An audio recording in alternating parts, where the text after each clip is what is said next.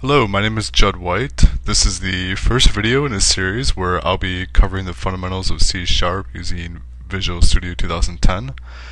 This video is an introduction to Visual Studio, and it's a hello world as well, with a little bit of diving into how that works. So real quick, a little bit about myself. I've been programming for about 20 years. And I've been using C# since it was in beta in 2001. My previous background was in C++, which I've now mostly traded for managed code. My email is jwhite@cdtag.com. Feel free to write me there. My website is judsonwhite.com, judsonwhite.com. On there you can see a little more about me, my resume, some open source projects I work on, and stuff like that. And all these videos will be posted on judsonwhite.com/learn. Okay, this is a ground-up tutorial. You don't need any previous programming experience. In this series, I'm going to cover everything you need to know to get started writing programs and get prepared for whichever path in programming you choose, whether it's WPF, Silverlight, ASP.NET MVC, WCF, Windows Forms, or anything else. One of the most important things about learning to do anything, not just programming, is you can't be afraid to make mistakes. I've been writing code for a pretty long time, and every day I write something that doesn't work. Making mistakes is really one of the best ways to learn. It forces you to really engage your mind and figure out what went wrong and why. You always come out a little bit better because of it. So keep trying, and eventually you will succeed. The other tip I have for learning is repetition. Go out and read StackOverflow.com, CodeProject.com, take a look at some open source projects, whatever it takes to get you reading and writing more code. The more immersed you are in it, the quicker it becomes second nature. So if you have Visual Studio 2010 or Visual C# 2010 Express, you already have everything you need. If you don't, the Express version is free. Just go to your favorite search engine and search for C# Express.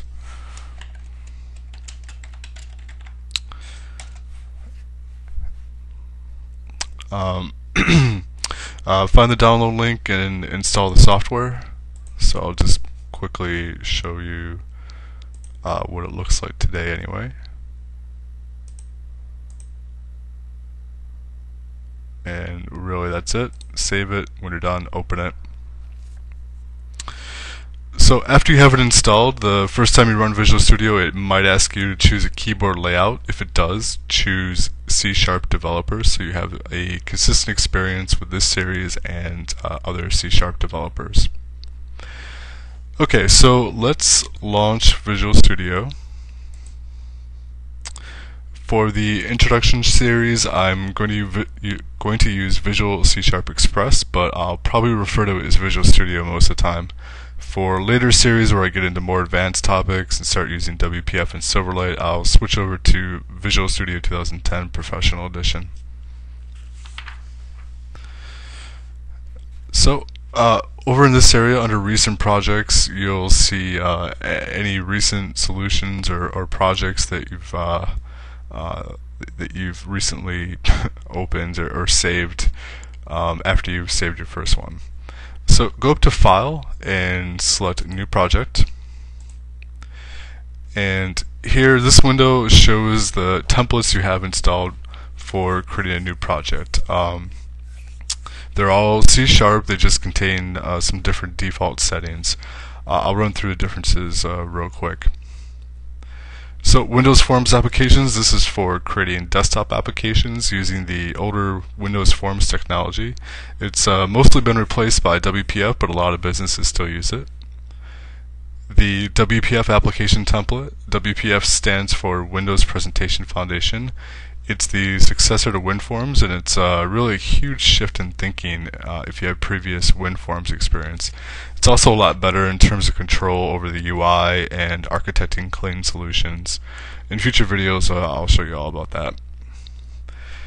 console application, this is where we'll be working. It doesn't have the learning overhead of a Windows interface, and it'll allow us to work from the ground up and keep code in view most of the time instead of having to switch between Form Designer or XAML markup.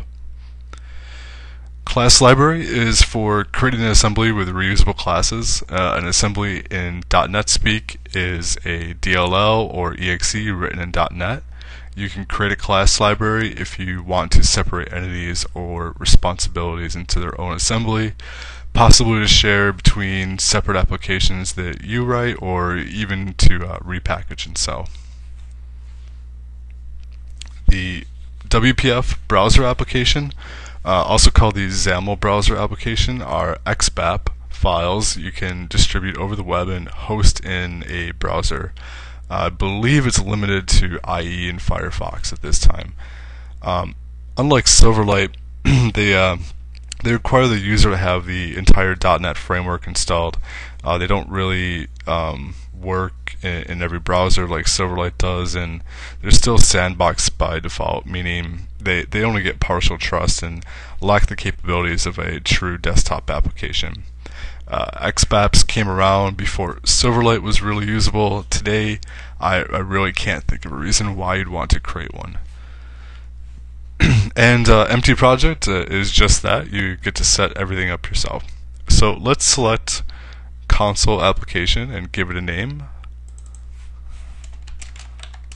Hello World, the good old standard, and here you can press Enter or click OK. So here's our project. In this window here we have our code, and to the right we have the Solution Explorer, which contains all of our project files. You can see up here that we're currently working in program.cs, which is the only code file we have in our project right now, other than assemblyinfo.cs, which is generated by the template we selected.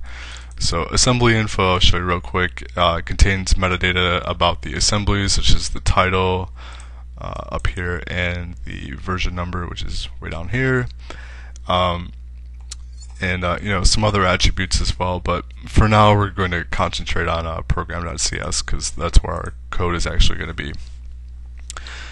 The first thing I'm going to do, and probably not a lot of other intro videos are going to do this, but I really believe this is a really good thing to do, is I'm going to double click on properties, and I'm going to turn treat warnings as errors on. So to do that, I'm going to go over to build and scroll down to where treat warnings as errors is and say all. And the reason why I do this is because compiler warnings often represent a logic error, which can be pretty difficult to trace down. So with warnings as errors on, you can save yourself some debugging time by catching these problems before the program even compiles. Alright, let's close Properties tab and return to our code. The first thing I'm going to do is write hello world, show you that it works, and then explain what's going on.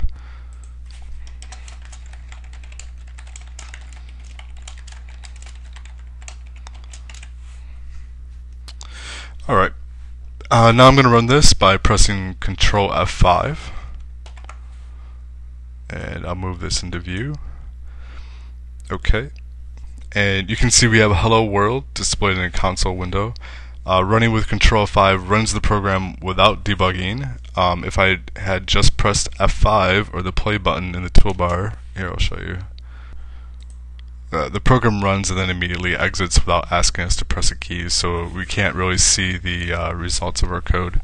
The reason why you'd want to do this is so that you can actually have breakpoints step through the code, and we will do that shortly, probably in the next two videos or so. Alright, so what I have written is console.writeLine, open parent, double quote, hello world, double quote, close paren, and a semicolon. So what's going on with this whole thing here? Well, let's focus on the code we wrote in main first, the console.writeLine. I'll retype it so we can see one of the really great features of Visual Studio called IntelliSense. So as you type, Visual Studio knows a number of things which are valid for where you're typing. It's context aware, so depending on which part of a statement you're typing, the list will be populated appropriately. So here I have console, a static class which lives in the system namespace. We'll talk about namespaces and static classes shortly. So if I hover over it, Visual Studio tells me a little bit about the class in addition to the error I currently have in my code. Here you can see the system.console and just some description information about this class. So another thing to note is that C# is case sensitive, so if I change this to console with a lowercase c, you'll see the color of the word is now changed because it's no longer detected as a class, and I also get a different error when I hover over it. So let's change it back. Alright, so now a little bit about classes. So classes are used to organize functionality or to model data. For example, console is a class you could classify as a utility class, as most static classes are, since its only purpose is to act on data which you provide to it. It doesn't actually store any data. The reason why we have these methods in a class called console is because all these methods relate to interacting with the console, meaning the keyboard and the screen. We're getting a bit into class design, but it's important to know that the .NET base class library, or the BCL as it's also known, organizes functionality into separate classes. We'll talk even more about classes later. So next we have the dot. On a static class, we use the dot to access members of the class. In this case, we're going to access the method called WriteLine. And again, IntelliSense is there to help us by providing a list of valid members we can access and a brief documentation on what it does. So here's the list. You can really just scroll through here. The one I want is WriteLine, and if I hover over it, it tells me a little bit about it. So I'm going to go ahead and choose WriteLine, and let's see. So I've got the WriteLine, and whenever you're calling a method directly after the method name, use an open paren or parenthesis. Again, IntelliSense is here to help us or bother us depending on what we're doing. You can see there are 19 different ways to call the WriteLine method, and you can navigate this list either with the up-down arrows, or you can actually click the arrows that are on the screen.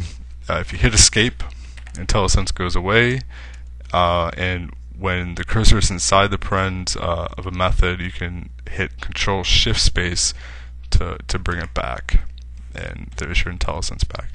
One thing I think I skipped is the same thing, excuse me, on the console class. So you have IntelliSense here, you got some stuff. If you made it go away, you'd hit Control-Space to get your IntelliSense to come back. So okay, this is where I was. So I know how I want to call WriteLine, so I'm just going to type it. I'm going to pass it a string, which is a text enclosed inside double quotes. So I'm going to do that. I think it was capitalized.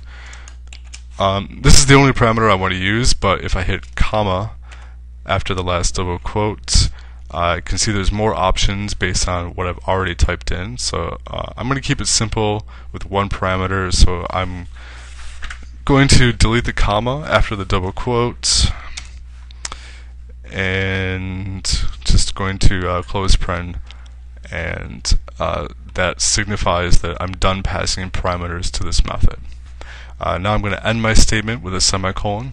In C#, all statements end with a semicolon. One of the nice effects of this syntax rule is you can have a long statement span multiple lines without explicitly telling the compiler you're going to continue the statement on the next line. This can help improve readability when you or somebody else looks at your code later.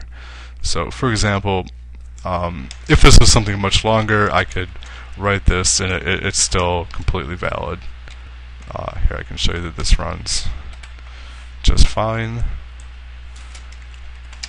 But with something short like this, one line is totally sufficient. Okay, so that does it for this video. In the next video, I'll break down a little bit more on what's going inside this code file, and talk about some more features of Visual Studio and C#. Thanks for watching.